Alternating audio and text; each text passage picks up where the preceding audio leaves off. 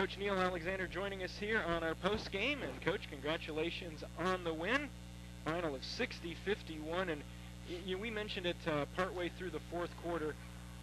Not that it hasn't felt this way in years past, but tonight really felt like a good team win, both offensively and defensively.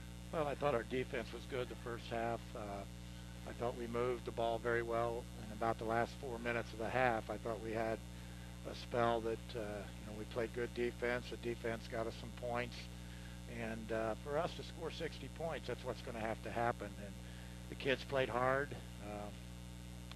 I didn't think we played as hard the second half. We come out pretty soft, and plus they inserted the two big kids in there, and it gave us a lot of problems. We allowed them to just set in the paint instead of going down and try to get them out. But they're a good basketball team. Our kids, I thought we executed pretty well. We hit some shots. Christian had a great game. Everybody that played was very, very solid. They all had good games, and that's what it's going to take for this team. Yeah, Coach, you're talking about Christian or anybody getting to the free throw line. We talked about it on Monday that we just didn't get there, and tonight 14 of 18, and you talk about finding ways to score for this team, and one of the big way can be from the free throw line, because as you can see by tonight, our guys can make free throws. Yeah, and this is one that I really was concerned about on whether we could shoot free throws, but they stepped up and they made them, and I think a lot of games are won and lost from the free throw line, so hopefully we'll come out on the right end when it gets into a free throw shooting contest. Coach, on Wednesday night, there was a little bit of a lull in the second quarter that coincided when Max went to the bench to take a rest. Tonight he went to the bench. Centennial was able to come back and take a lead, but then while still on the bench, the Railers were able to run off 7 in a row, so they're starting to learn when Max isn't out there that this team can still do some things. Yeah, he stayed out there a little bit longer tonight than I wanted, but, we've got some sophomores that's not going to play in the tournament because the IHSA rules allows them to play so many tournaments. So I'd rather them get the full amount of playing time in a sophomore tournament than playing, 4 or 5 minutes here and there. So, we were limited on what we could do.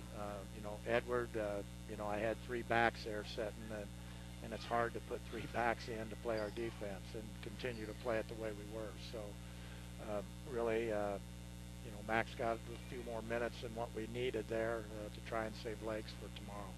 But then again, Coach, coming off the bench, I thought Tommy Harris, a good game. Matt Hayes looks like he's starting to feel a little more comfortable. He's an excellent defender, a good athlete, and a very good rebounder, boxes out well. And so, it looks like already without the sophomores, the guys are starting to feel a little more comfortable out there. Well, he's very athletic, Matt Hayes, and he's got to do what we would need him to do, and he made plays the first half and done some things, so hopefully we can build on that. And he can jump, he's strong, but we just got to keep building and keep working, and like we said earlier, we don't want to be at the best top of our game right now, so we'll continue to work to get better.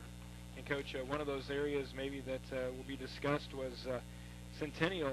I'm not sure if they missed in the fourth quarter from three-point range, especially 22. It seemed like he kept backing up, and he hit 4 of those three-pointers that they made as a total of 6 in the fourth quarter there for Centennial. Yeah, we didn't get out, and then they were just kind of relaxed, and that's what happens. You relax in a game, and you can do those things, but we didn't get out and put the pressure on that we needed. We kind of just said the game was over, so that's probably the thing that we'll discuss tomorrow is that we quit playing and allowed them to set and shoot threes all night. But I got my own feelings on that one. Coach, 10 a.m. again, Eaton Academy, who's looked to be the best team here, as a lot of people have seen. What are they going to bring to the table tomorrow morning at 10, and what do we got to do to stay in front of them? Well, what we got to do is something that I don't know if we can do. They're very good. You can't turn the ball over against them. And, I think Coach Gregg made a statement in the locker room that they had 70-some points, and 60 of them were off of second or third chances at the end. 93 shot attempts tonight. Okay, and then the other thing that they do is they score off turnovers. So you can't turn the ball over, and then you got to rebound. You do those two things, you got a chance. But I mean, they're very well coached. They come at you, and it's going to take a pretty good team to beat them. I don't care what level you're at. Yeah, press breaker will be a key tomorrow. Yeah. And of course, you got to be strong, and if we get officials that'll call and get us to the free throw line, hopefully we can, score from the free throw line. But we've got to be strong with the ball.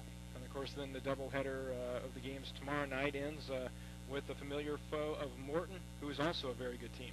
Oh, I thought they looked really good tonight. They're very well coached. They do their thing, and they're strong. And I think in the first two games, I think they shot 65 free throws. So they're going to attack the basket, and they're going to penetrate it and create a lot of foul situations. So we got to worry about them after tomorrow morning. All right, Coach. Well, we'll let you go. Get a good night's sleep while you can, and then we'll see you back here bright and early with the Railers taking on Seton Academy at 10 o'clock. Okay. Railers with the victory tonight, 60-51. We'll be back to wrap it up in a moment. You're listening to Lincoln Railer Basketball.